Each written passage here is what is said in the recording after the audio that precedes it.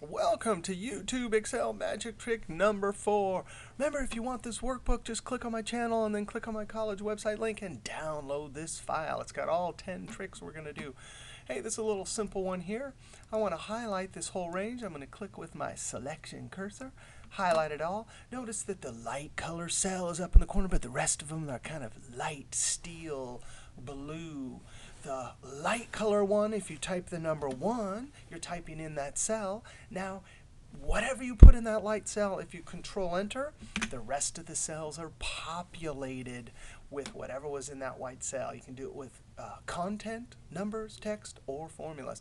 Now I'm going to click down below, the whole range below, with my selection cursor, and I'm going to use my keyboard shortcut for auto sum, adding up, Alt and then tap equals. No way, look at that, it put them in. If you don't believe me, click right there and hit F2. Look at that, adding the 1, 2, 3, 4, 5 above. Again, those are relative cell references. Now let's highlight the whole range, but I want to show you a super cool keyboard shortcut. If you hold Control and asterisk, which is Control-Shift-8 or Control and the asterisk on your number keypad, boop, that highlights the whole table.